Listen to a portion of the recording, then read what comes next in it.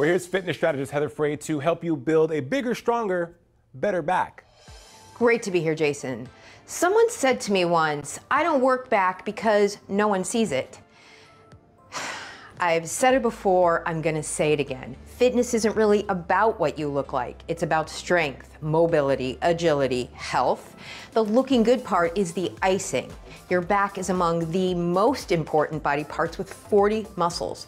Not only does it support our weight, it's responsible for so much of our movement, besides walking and running, also bending over, twisting, turning your head, things we need to do every day. I think most of us have tweaked our back at one point, and it can be debilitating.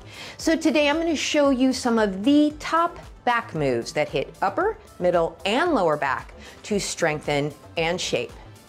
This is the lat pull-down machine, which targets lats but hits other muscles in your upper back. Your lats visually show up under your arms, but they are actually the largest back muscle and run all the way down to your lower back. But of course, form is important. Lean back slightly, bring the bar to your chest, and drive those elbows back to really work those muscles. Next up, seated rows, which hit upper and middle back. Bend knees slightly, lean forward, and again, drive those elbows back.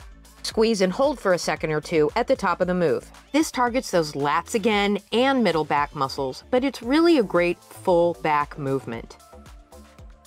The machine row is also great. Just be sure to adjust the seat so that the pad hits you at the top of the chest. You can also adjust the chest pad to push you farther away from the handles to make sure that you have constant tension on the muscles. You can also change your grip, which hits similar muscles but from a little different angle. And don't be afraid of the plated machines. They're similar to the regular machines, but they give you a greater range of motion for a deeper muscle contraction. These are bent over dumbbell rows, one of my favorites, and they hit upper, middle, and lower back. Make sure to position yourself so that your back is straight. Then drive your elbow up and squeeze at the top. In all back moves, you're pulling. It's your body position and arm angle that determines which muscles you're working.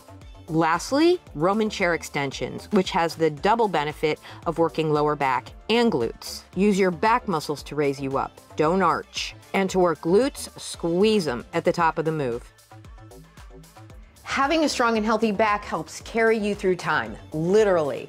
Remember, fitness is about function first. You need to hit all the muscle groups for balance, strength, and body alignment.